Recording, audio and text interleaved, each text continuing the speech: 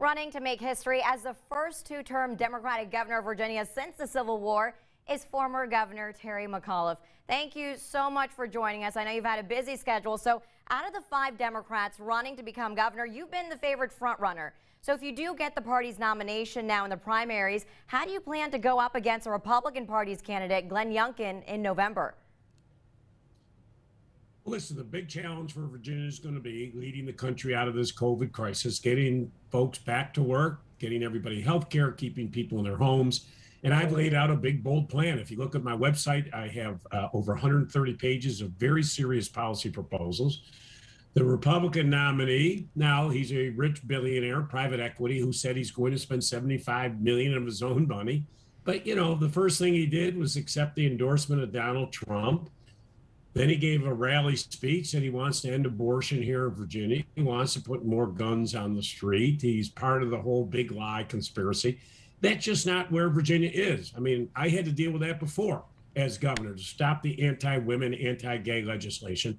We are an open and welcoming state, great education system.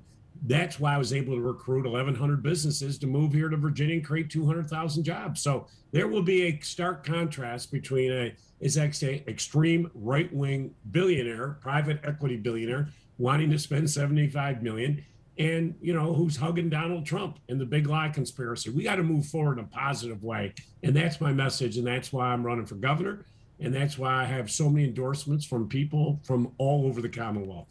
So, like you're saying, you're relying on your past experience as governor to win, but the other Democratic candidates, they're actually using that against you. They're saying that there needs to be new leadership and a fresh perspective to win against the Republican Party. But what do you say to that?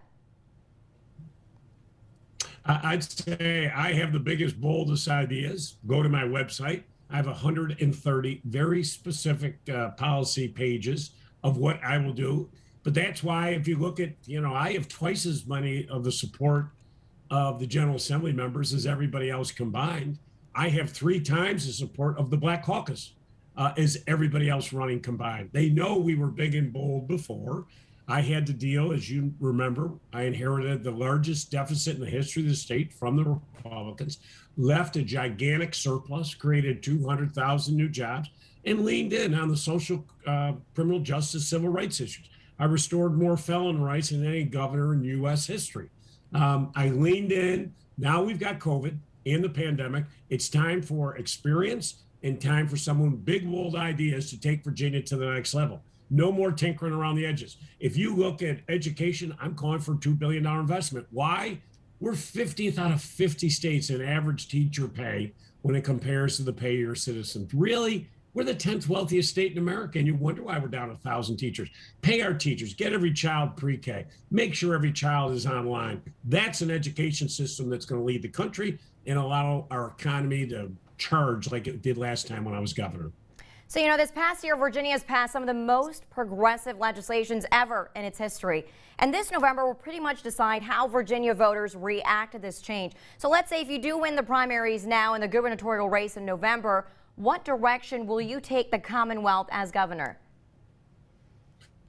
Listen, I will take the Commonwealth, as I did before, to be the most open and welcoming state, respecting everybody's civil rights, constitutional rights, a place that everybody wants to raise their child, a state that everyone knows has one of the greatest education systems in the country. And as I say, I wrote the bid for Amazon to get Amazon to move their 25,000 new jobs, 125,000 average salary. I'm the one who recruited Nestle Corporation to move out of California to come here to Virginia. So 200,000 new jobs I created last time as governor. We got to do it again. But I want the Commonwealth to be a state that is respected all over the country for the best education. I want to see us get those 700,000 Virginians health care that don't have it today, including 100,000 children. We have 260,000 Virginians today that are under threat of eviction. Let's keep everybody in their home. We need more affordable housing units. So big and bold. Richmond the old Richmond way likes to tinker around the edges. We cannot do that with COVID.